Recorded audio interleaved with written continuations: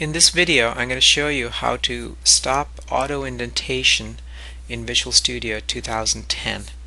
And auto indentation occurs when you write a program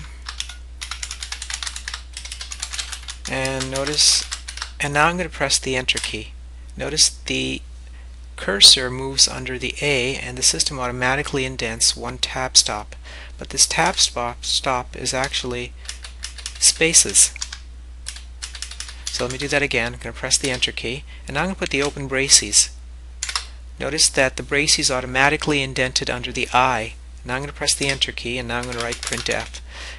As I typed in the P, the system actually automatically put a tab stop before the printf.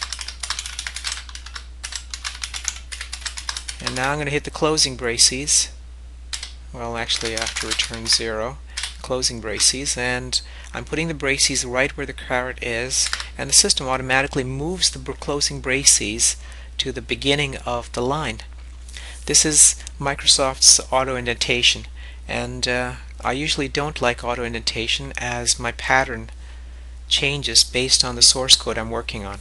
So to turn off this pattern, this auto indentation, I'm actually going to go to Tools, Options, and under Text Editor, under All Languages, under Tabs, we're going to select None for auto indentation.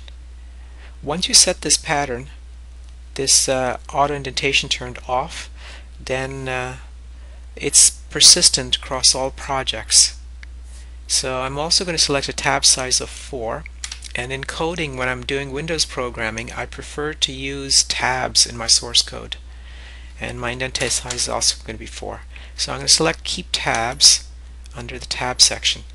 So it's again, indenting is none, tab size is 4, indent size is 4, and Keep Tabs. Now let me go back and rewrite the same code over again, starting underneath the main. Notice I'm going to press the Enter key, and it automatically moves to the beginning of the line. And now I'm going to hit the Tab key and the closing braces, and Tab, and write hello.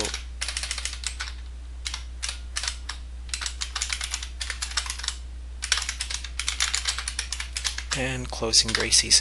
Notice when you turn off auto indentation that you have to indent yourself, and that is good because as you are trying to develop your skills as a programmer, you want to learn a standard indentation pattern and you want to practice that indentation pattern. The extra benefits of having the system generate an indentation pattern for you is pretty marginal.